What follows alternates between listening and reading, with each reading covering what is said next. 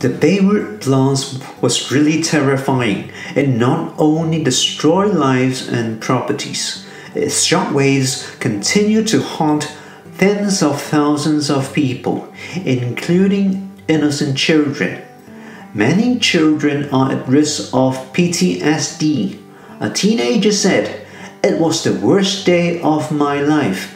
I can still hear the noise of the explosion in my ears, as if it happened 1 hour ago." A 5-year-old boy couldn't sleep in his own bed since his community was shattered. The world is full of distresses and pain. If we don't have an outlet, we might be in serious trouble.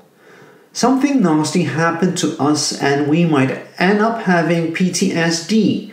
But let's seek medical help and divine help. Let's ponder the comforting words of Jesus Christ. Do not let your hearts be distressed. You believe in God, believe also in me.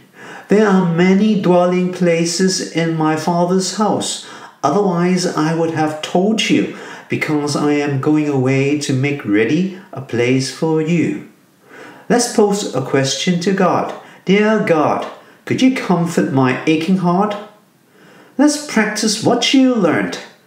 Pray for God's comfort when you are in distress. Let's proclaim to others about your experiential knowledge. Visit a person in distress and share with him or her the comforting words of Jesus Christ.